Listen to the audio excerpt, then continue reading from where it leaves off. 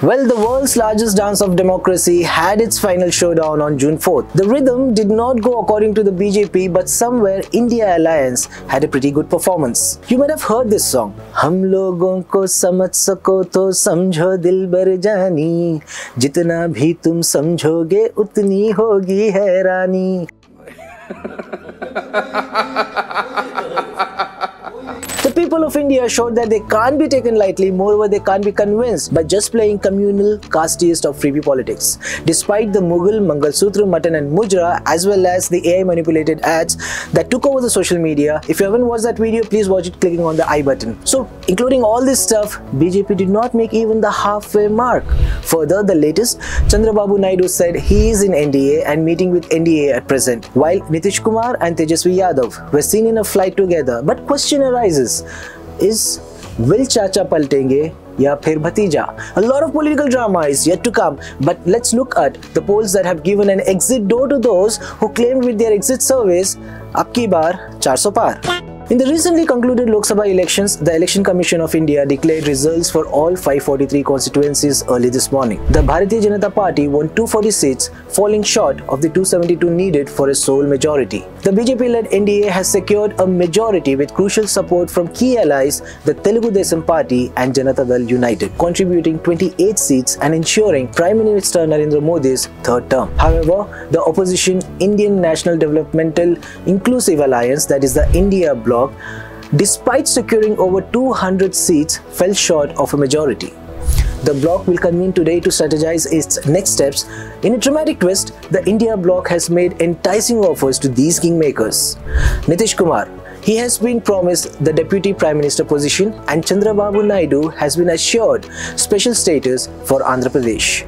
And if they switch the sides, both leaders known for their national ambitions hold the balance of power making the political landscape more successful as they weigh their options. In Uttar Pradesh, the India bloc outperformed the BJP, securing 44 out of 80 seats and reducing NDA's tally from 64 to 35. Now this shift highlights the waning influence of BJP's traditional Hindutva narrative, with significant losses in key constituencies like Ayodhya and Muzaffarnagar.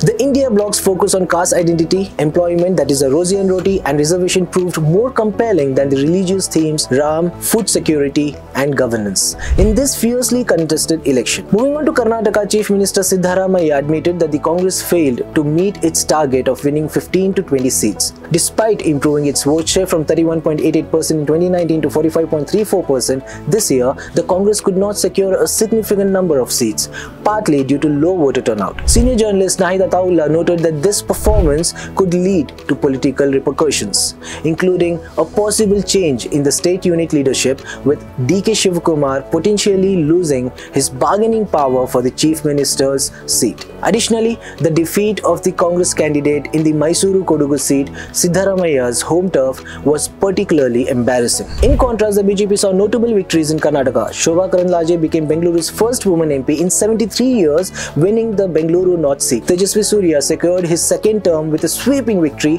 and PC Mohan won his fourth consecutive term in Bengaluru Central. Controversy marked the JDS campaign as Prajwal Revanna, the grandson of former PM H.D. Devegowda and incumbent Hassan MP, faced multiple allegations of sexual abuse. Despite these issues, he contested but ultimately lost to Congress candidate Shreyas M. Patel by 42,549 votes. The elections also saw significant outcomes in state assemblies. The BJP achieved a landslide victory in Odisha, ending Navin Patnaik's 24-year tenure, while Chandrababu Naidu's Telugu Desam Party delivered a crushing defeat to Jagan Mohan Reddy's YSR Congress Party in Andhra Pradesh. Despite a reduced seat count, the BJP showed strong performance in states like Madhya Pradesh, Odisha and Gujarat, but faced setbacks in Uttar Pradesh, Maharashtra, Bihar and West Bengal.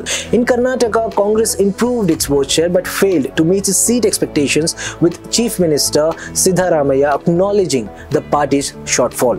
Prominent wins and losses included the victory of PM Narendra Modi and Union Home Minister Amit Shah, while notable defeats were faced by Union Ministers Smriti Irani, Rajiv Chandrasekhar and former Jammu and Kashmir Chief Ministers Omar Abdullah and Mehbooba Mufti. The Aam Aadmi Party struggled nationally, winning only few seats despite recent success in Punjab's assembly elections. The party's alliance with Congress in Delhi did not yield expected results, with the BJP sweeping all the 7 seats in the capital. The elections saw 15 Muslim candidates winning Lok Sabha seats, including former cricketer Yusuf Pathan from the TMC, who defeated Congress veteran Adhir Ranjan Chaudhary in Baharampur. Overall, the exit polls predicting a significant lead for the BJP were proven inaccurate, as the party did not cross the 300-seat mark. For more latest news and updates, subscribe to Daily Salar Digital.